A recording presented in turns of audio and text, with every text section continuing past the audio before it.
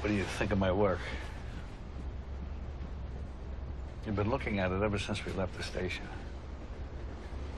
I'm sorry, I don't understand. No, don't look at me. Look back out the window. Tell me what you see. Cars. No. Trees. Well, yes, but no. Houses.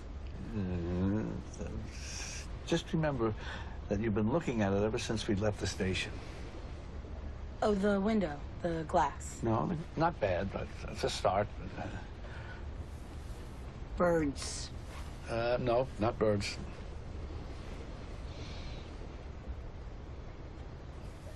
Rocks. No, rocks. No, that's ridiculous. Rocks.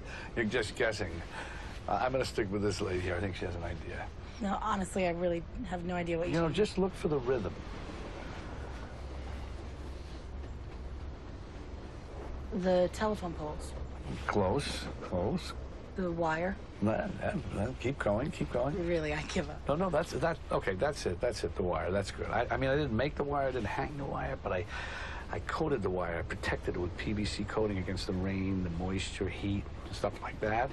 So what you actually see is not the wire, it's my PVC coating. And I ran 1,000 miles of wire a week, non-stop. Wow.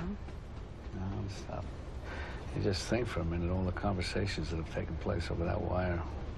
Breaking good news, bad news.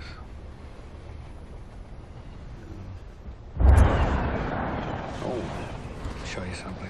Sure. These are my children.